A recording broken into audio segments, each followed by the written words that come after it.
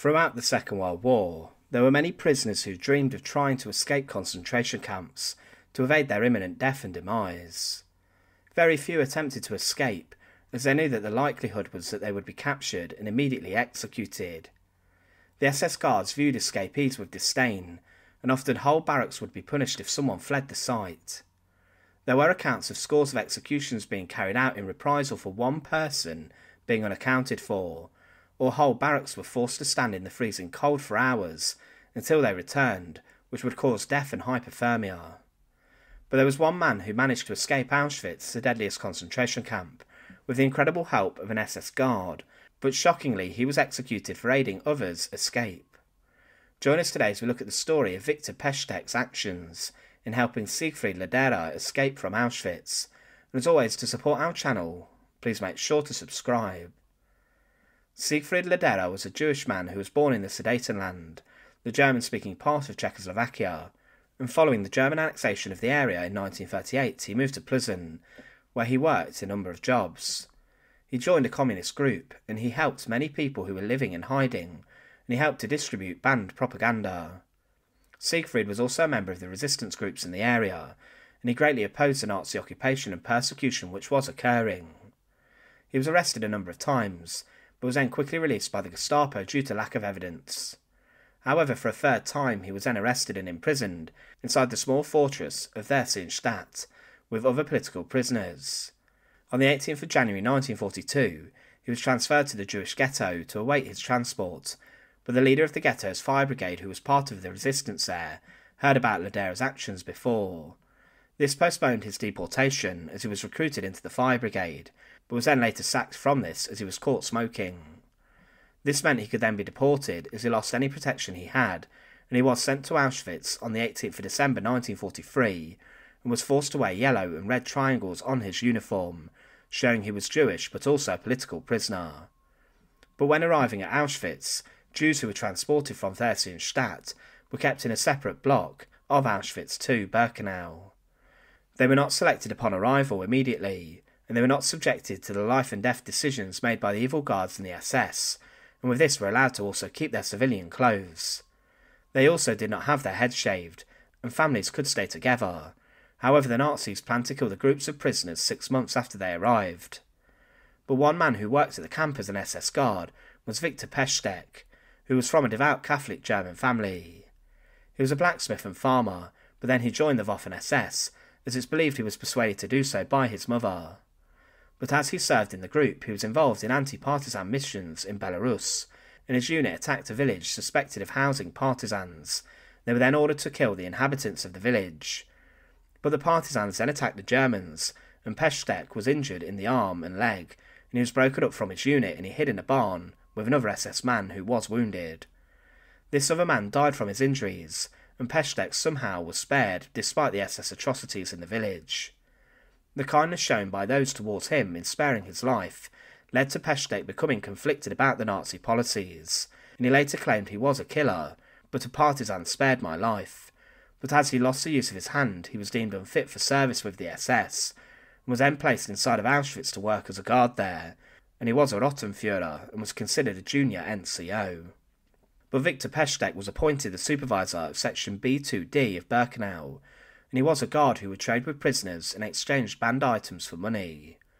But he was also known for being a man who hated the mass killings that occurred there, and he hated many of the other SS members and the guards. But some SS men had during the camp's operation entered relations with Jewish women inside the Theresienstadt family camp, and they were attracted to the long hair that they kept. Viktor Pestek was one of these, and he fell in love with a Czech Jewish woman named Renee Neumann, but she did not love him back. He arranged for her to have better treatment and offered to get her a job as a block clerk, but he also offered to disguise her as an SS woman and to help her escape. But Renee did not want to leave her mother at the camp, and Pestek then decided against fleeing with her mother, as they did not have many links to the Czech underground who could have helped them evade capture until the Second World War came to an end. 6 months after the Jews from the family camp had arrived, they were all gassed without selection, which chose who would live and who would die. But Pestek managed to rescue Renee and her mother by moving them to a different block. But Siegfried Lederer then became a camp elder of Block 14, and Viktor Pestek, the SS guard, approached Lederer to ask him for help in sheltering Renee. Some others initially refused to help, believing it was a trick, as another SS man had offered to help shelter one of his Jewish childhood friends, but when a camp elder agreed to help, this man was then executed, and the SS man was given a cash bonus. Prisoners could not trust the guards at any point, but Pestek said, "I hate myself for having to watch women and children be killed. I want to do something to forget the smell of burning flesh and feel a little cleaner." But the SS guard eventually came into contact with Siegfried Lederer, and the pair planned their escape, and they would return to rescue Renee Neumann. Lederer would leave in disguise as an SS man, and he would get back to Czechoslovakia, where they would get false papers, and then they would return impersonating SS officers and present a false Gestapo warrant for Neumann. With this, they would then be provided with a car and a driver who would be shot en route to the Gestapo station. Following the dumping of the body, they would then get on a train back to Czechoslovakia. Viktor Pestek stole an SS uniform, a pistol and paybook for Lederer and hid them, and then on the night of the 5th of April 1944, he left a bicycle by Lederer's barracks. This was a signal for him to come out, and the pair, then dressed as SS guards, would manage to bicycle out the front gate. They got on the train at the railway station outside of Auschwitz, heading to Prague. But the commandant of Auschwitz-Birkenau would then issue a telegram to the police to look out for Lederer, who was probably dressed as an SS Rottenführer. Pestek was now under suspicion for helping the escape, but they managed to get to Prague. The pair sold jewellery and brought civilian clothes. They then travelled to Plzeň, where they hid with a former Czech army officer. The police were hunting for Lederer, but they were then given false papers, and a number of people helped him hide out. But shockingly, Siegfried Lederer would visit the Theresienstadt ghetto a number of times. He would go back and tell of the gassings at Auschwitz, and he told what he had witnessed. Many of the inmates of the ghetto already knew what a deportation to the camp would bring, but Lederer then managed to smuggle weapons and a radio transmitter out the camp. However, shockingly, Pestek and Lederer would then return to Auschwitz. They returned and planned to rescue Renee Neumann and her mother. But it's known that the SSM managed to arrest the SS guard Pestek, and that Lederer escaped capture. It's not entirely known how he was captured, but Pestek was handcuffed and brought into Auschwitz, where he was interrogated and then subject to horrific torture inside of Block 11, like so many prisoners were. Many of the SS guards set upon Pestek and beat him badly, and some claimed he was caught by carpos around the woods in the camp. However, he gave his plans up to save Renee Neumann and her mother, but he was sentenced to death in Katowice. Facing a firing squad for favouring inmates and desertion, he was brought into a small village where an SS firing squad shot through him, with the members of his former unit witnessing what had happened. Surprisingly, Renee Neumann and her mother did manage to survive the war, possibly because of Viktor Pestek's actions.